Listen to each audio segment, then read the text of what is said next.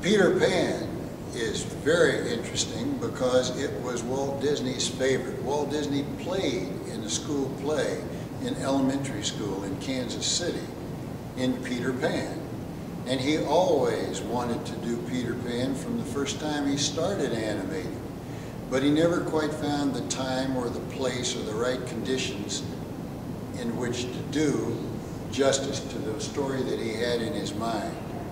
When he created this Peter Pan, it was a masterpiece because it gave us Tinkerbell. This is an example of using multiple cells because you have three different figures all moving independently. But some of them, like the figure of Tinkerbell, which is flying across the picture, can just be moved as a cutout. So if you look carefully, you have multiple cells and you have cutouts in here to allow, at the time the camera takes a frame and the next frame when the figure has moved, that you can adjust this cutout figure across without making a whole new cell for every single frame.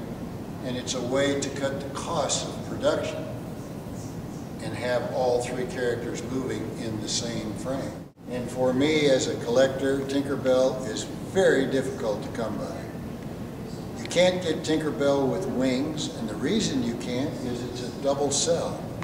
So when this was taken by the camera to become a frame on the film, the two cells were probably separated. The wings didn't mean anything to anybody if you didn't have the figure itself, because in the film the wings are constantly flapping and the figure of the Tinkerbell is moving like a person. So you have two sets of animation going on simultaneously. Very, very difficult to get original cell with original matching wings. Very few of these exist anywhere. Song of the South. It's relatively obscure for a couple of reasons. It was done immediately after the war.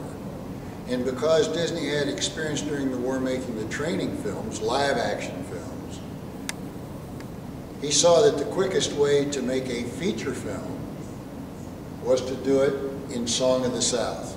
2/3 of the film is done with real acting people. And the animation is only 1/3 of the film. The cartoon characters are very, very colorful, and they appear in a lot of subsequent movies that were used, and particularly in the TV shows of the Disney TV cartoons on Saturday morning. So everybody has seen the Burr Rabbit as a character, Burr Bear and Burr Fox. And this was the first film after the war to get the studio started again.